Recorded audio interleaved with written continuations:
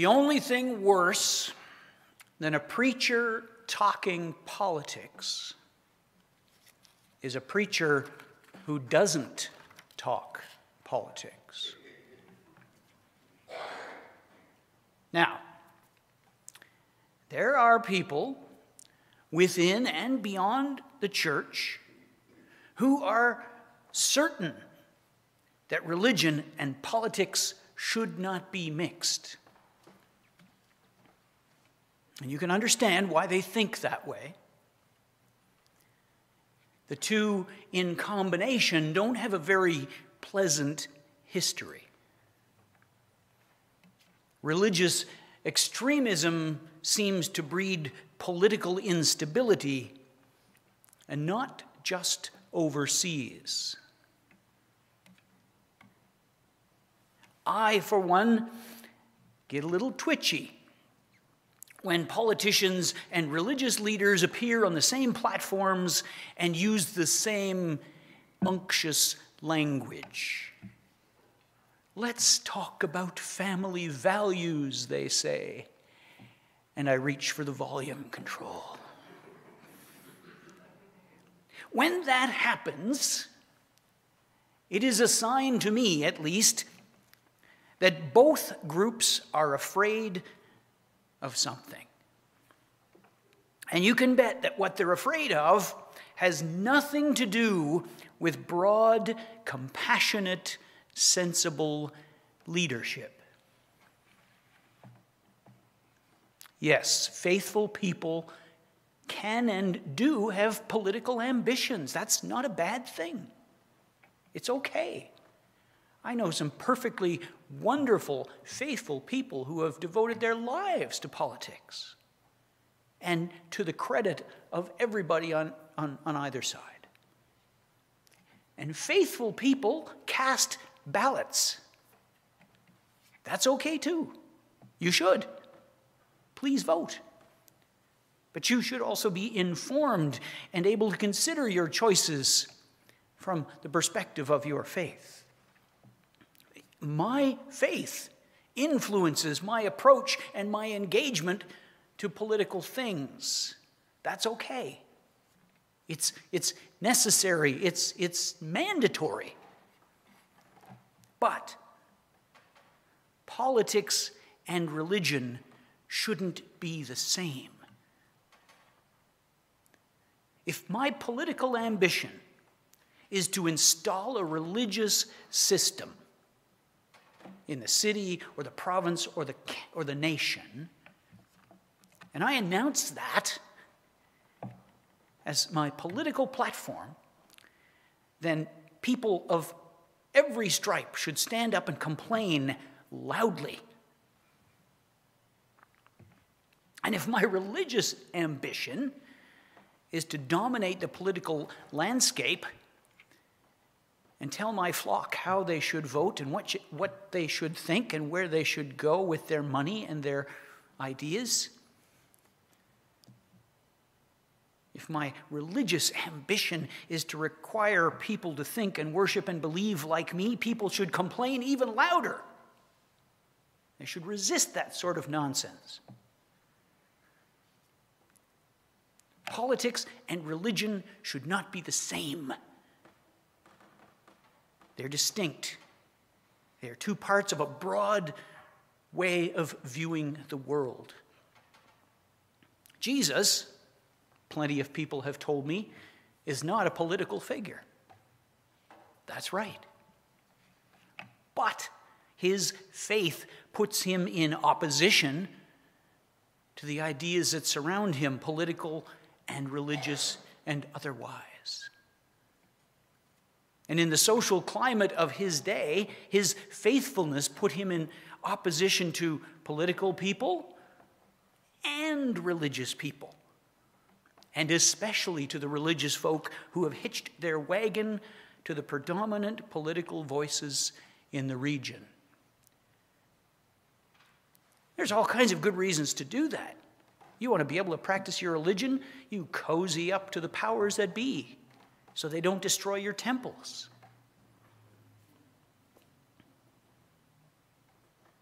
These things happen. They happen in our own time.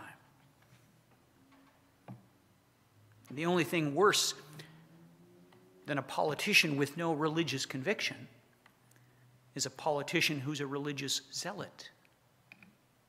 See, it cuts both ways. Nobody is immune. Nobody can stand apart. To be silent is, in many ways, to give consent. Jesus is never silent about these things. In fact, Jesus proves himself utterly fearless in his contempt for those who would blur the lines between politics and religion. Nowhere more clearly than in our reading this morning from Luke 13. Now, I know there are some of you who are thinking, now, wait a minute, Jesus talked about this. He did. I remember. He did. All the time. But specifically, in 3 of the 4 Gospels, around the question of paying the tax. Do you remember that?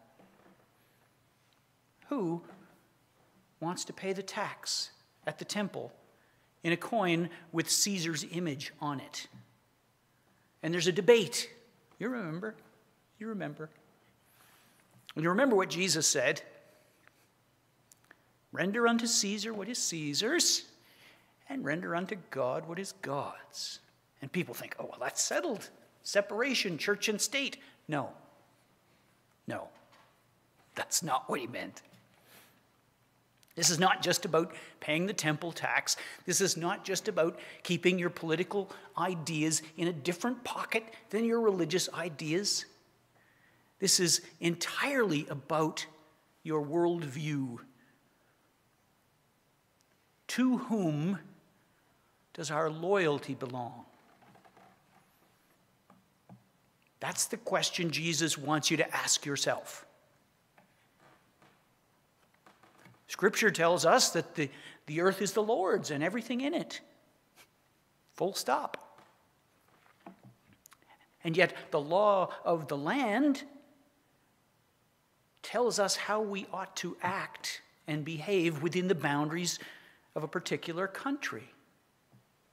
And both the Scripture and the law of the land have authority over us, especially those of us who believe. So, where do you draw the line? I think in Luke 13, Jesus helps us decide. He lives in occupied territory, and so is subject to Roman law by virtue of the armed presence in the land. But he's also bound by Jewish law by virtue of the covenant that he was born into. And so his faith helps him, as it does many others, helps him endure the Roman occupation as a temporary thing in the grand and eternal nature of God's care and concern. But the situation in occupied Palestine is, to use the best word of the day, complicated. Concessions have been made by religious leaders and political leaders. An unnatural truce seems to have been arranged. I mean, there's nothing wrong with that. Wanting to survive in a hostile political environment requires awkward concessions sometimes. We know that this awkward arrangement is in place because some of the Pharisees, the religious leaders, come to Jesus with a concern. You'd better get out of town, sir. Herod is looking to have you killed. He wants you dead. And Jesus treats this advice with contempt. You tell that fox that I'm going to do what I do, and I'm here until I'm done. That seems all well and good. You've been warned, Jesus. Fair enough. But then he offers a speech that seems a little puzzling at first. He mourns the state of affairs in Jerusalem. Oh, Jerusalem, Jerusalem, how I have longed to comfort you, and you refuse. Jerusalem is at the heart of religious life in Israel. It is the capital city in every sense. It is where the Romans have their biggest garrisons. It is where the temple is on the highest point. It is the center of everything. The political and the religious worlds collide here. And Jesus' sadness at the state of this beloved city suggests that the lines have been blurred beyond recognition. Your house is left desolate to you, he says. And in some translations, they make the suggestion that Jesus is talking about an abandonment of the temple, a collapse of religious authority. Because that's what happens when religion covets political power. We have our own experiences with the careless intersection of religion and politics. We don't have to go as far back as the early 1st century. We can think about the mid-20th century. And those of us who are students of history will remember what happened in the church in Germany and other places. To those who stood up against the despot, and to those who went along to go along.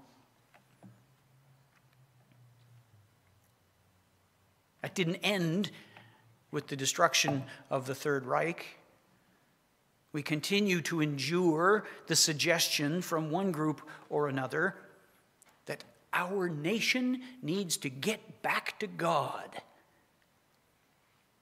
How many of you have heard that statement in the last 24 months?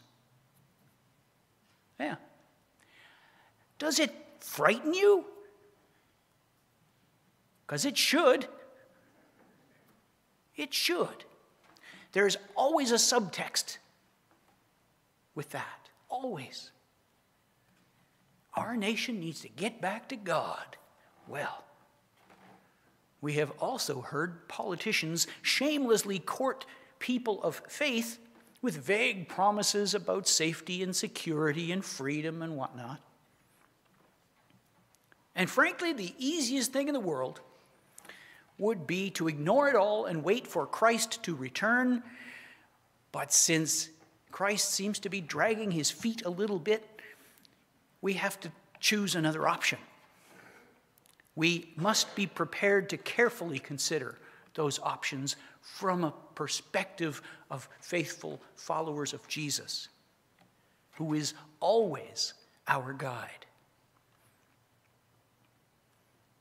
When you hear language like this, when you hear promises like this, when you hear politicians and religious leaders jumping up and down on the same trampoline, ask yourself, what kind of world do I long for? What kind of world? Is it a world where people of integrity must hide to avoid the Herods of the day? Is it a world where diversity of opinion and belief are discouraged out of fear? Is it a place where righteous anger too often turns toward deadly violence? Because this is the world that Jesus knew, and it's quickly turning into the world that we are all too familiar with.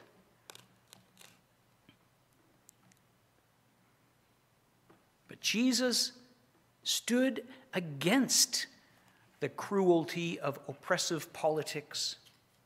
And Jesus marched into the heart of religious exceptionalism and gently and fearlessly proved those approaches to be powerless.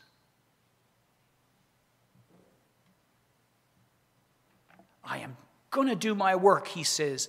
Today, tomorrow, and the next day, on the third day, it'll be complete. And I'll finish it in Jerusalem. Come and get me. And to all appearances, to the outward appearances, Jesus' project, Jesus' approach is an utter failure. He arrives, they sing his praises, they wave branches, and then he's arrested in the night. He is tried in secret. He is condemned and executed in a most horrible and public fashion. So much for fearlessness and integrity. But 3 days later, when the work was complete, the true nature of Jesus' mission was revealed. The worst that the unholy alliance of church and state, a perpetually broken system, the worst punishment they had to offer was no match for the redeeming, renewing power of God.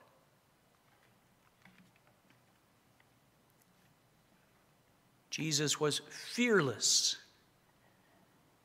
in his accusations of those who coveted power for power's sake. And we can be fearless too. We can be fearless because of God's desire to redeem and repair what we have misappropriated and left for lost. And that includes religious systems. And it includes political systems and family systems and social systems. Anything that we have claimed for Caesar, God can gently and patiently redeem. And he has done so. Be sure of it.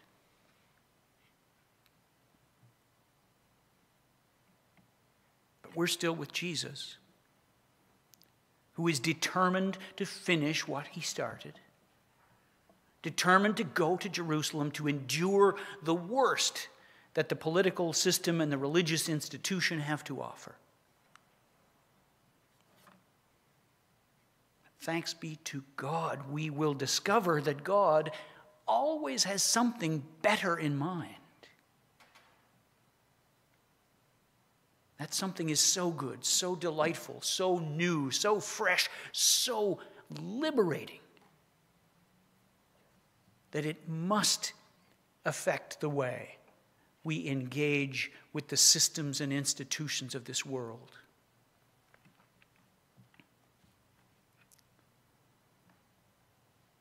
The only thing worse than a preacher who tells you what to think